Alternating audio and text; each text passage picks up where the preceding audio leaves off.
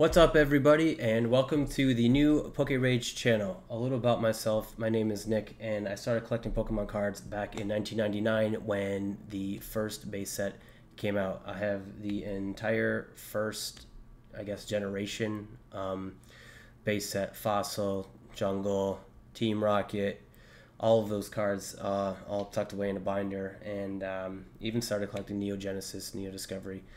I took a little break there, and what happened was my friend bought me a booster pack a couple of years ago. It was a Vivid Voltage pack, and as soon as I saw this, I said, dude, I'm like, you're going to open up a can of worms. I'm never going to stop now.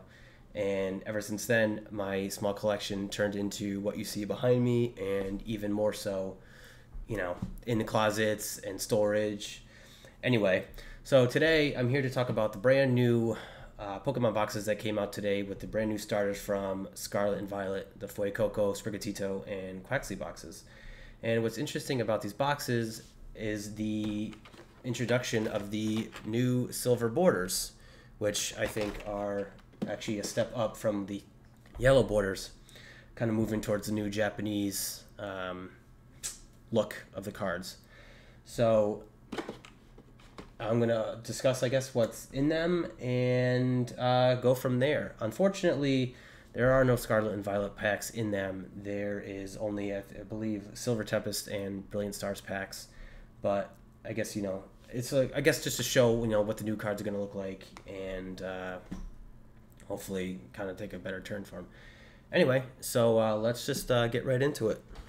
So I guess we're going to start with the Fuecoco box.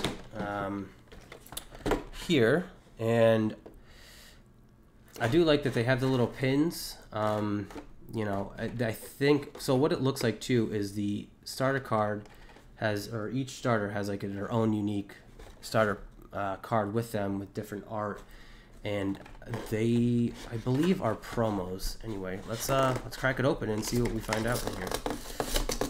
Oh, God.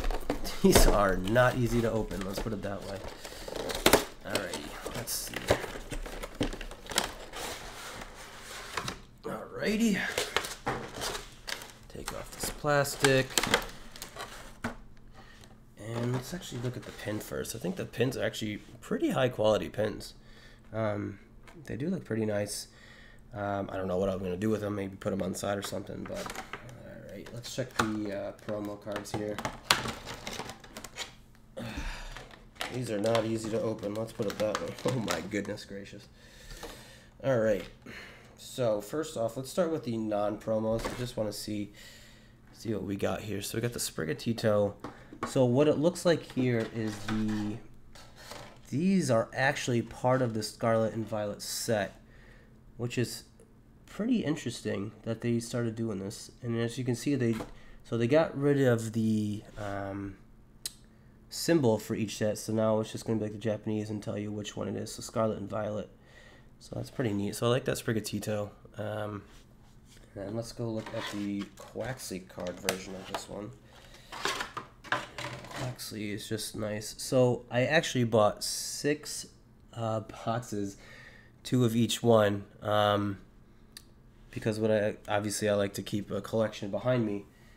And so what I'll look for normally is the centering of the front promo cards and everything. So like the centering isn't all that amazing on these, but that's okay. That's like a binder card or something like that. I'll put them, you know, next to the full set. But anyway, here you can see like the little promo. It's kind of hard to see on this camera. I'm sorry, but that's okay. All right, and then from here. This is the jumbo card Miraidon. These are the 2 legendaries from Scarlet and Violet. And I definitely picked up Violet. So my girlfriend is actually playing Scarlet. So we'll see what happens. But I do like the pattern on here. These are, it's almost like, so I don't know, it's hard to tell on here if you can see like the stars. But it's kind of like the reverse hollow for the Japanese ones. I actually picked up a box of V-Star Universe. And got a pretty good card. I actually got the gold Arceus card. And I was very surprised. I mean, I don't normally buy Japanese cards, but in this case, I was like, you know what, just to see what happens, and lo and behold, I pulled the Arceus. I'm like, all right, this is great. So yeah, so like I mentioned, so it's like 2 Silver Tempests and 2 Brilliant Stars, and what we're looking for, I mean, Brilliant Stars, you have the Charizard V alternate art, and then Silver Tempest is a Lugia alternate art, which insanely hard to pull, but I think we're just gonna start here, Silver Tempest, and go from there. Silver Tempest has been really hard for me. I don't know why. I bought 2 booster boxes, and for some reason I could not pull, I don't know if you guys want the code card, anything. I don't think I got any rainbows in there or anything, but that's all right. And as for the card trick, I don't really like to do the card trick. I like just to kind of get into it. So we got that. We got Togedemaru, Esper, Smeargle, Spinarak. Kind of reminds me of the Pokemon Go Spinarak. And a non-hollow God of War. Yeah, and then V-Star. Alright, so nothing good in that pack. Can't say I'm surprised. These hits have been kind of hard. Let's do Brilliant Stars. Go from there.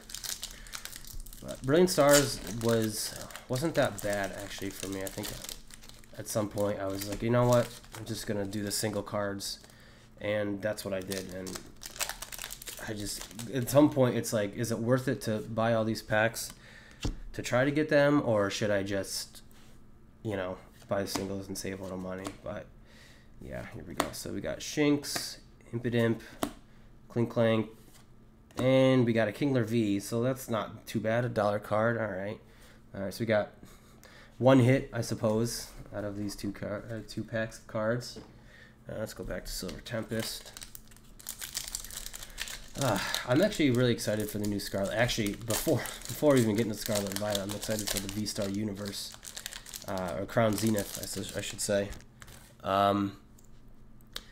Those, I'm probably going to be a little spoiled though, only because, like with the booster boxes of V-Star Universe, you know, you get at least a secret rare and gold, you know, or not a gold, but a big hit anyway.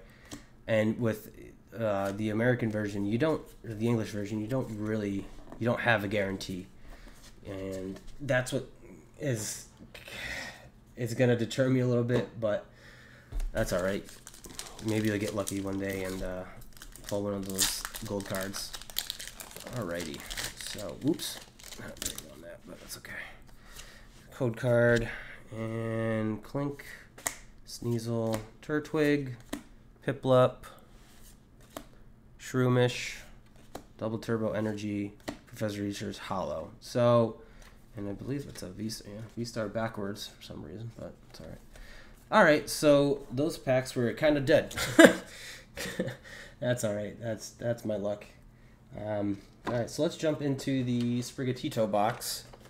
I'm just going to open off camera that way. It's a little easier for you guys to see. This one, okay, take this off. Alright, so here we have the Koraidon. I like this one. I do like these cards. These are pretty good.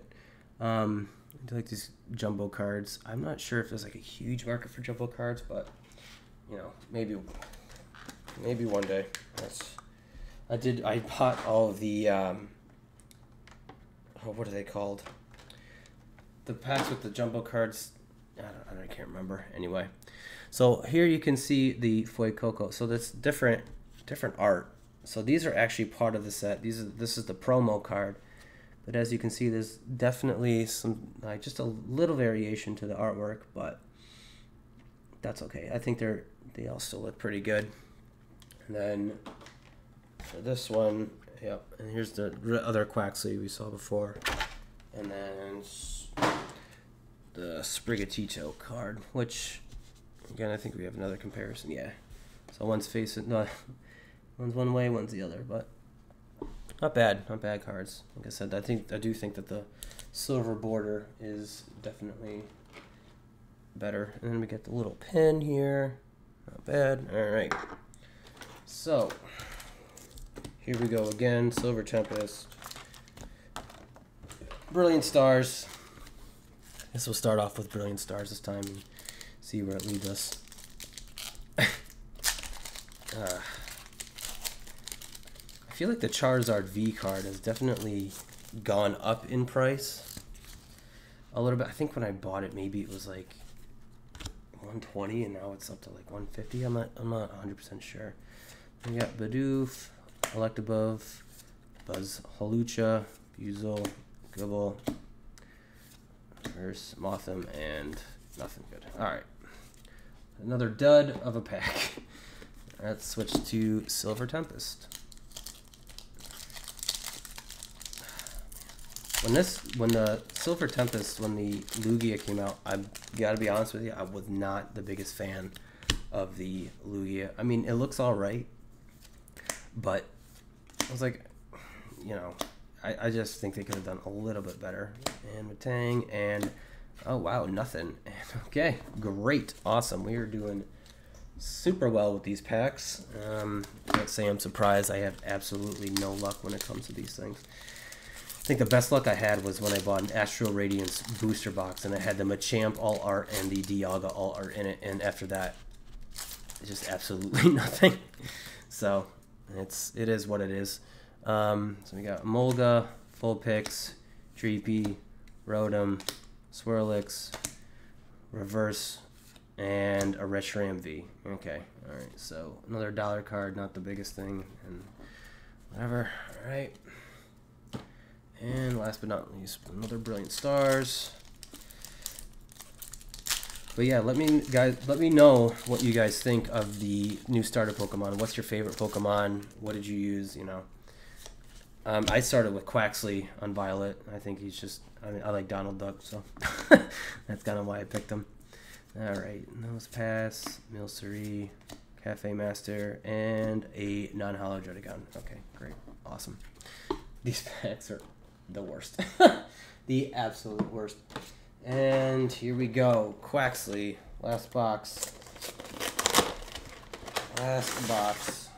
Oh, goodness.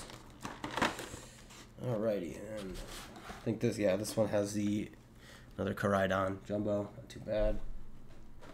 And got the Quaxly pin.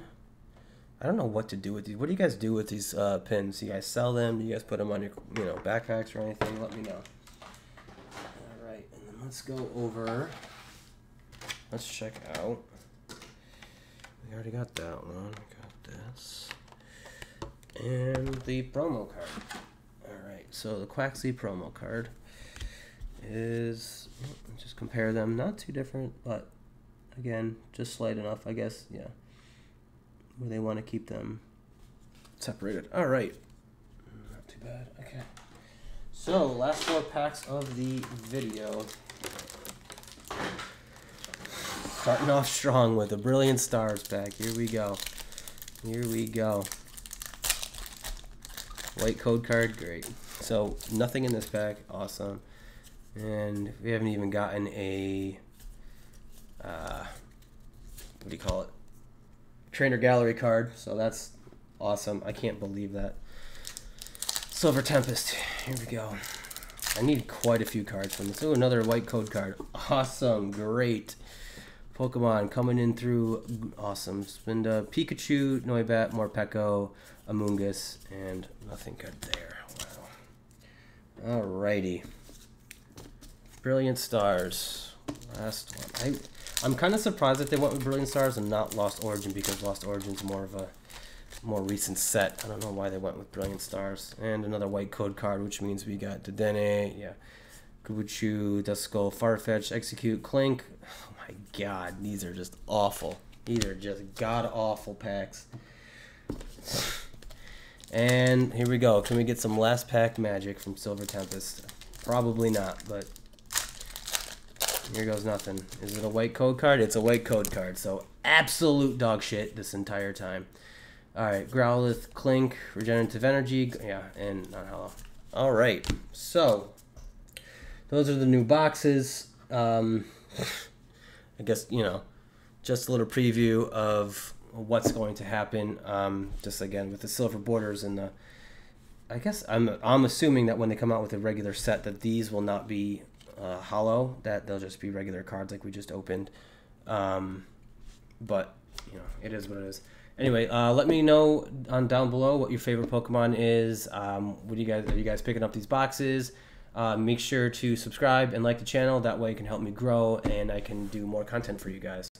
All right, I'll catch you in the next one. See ya.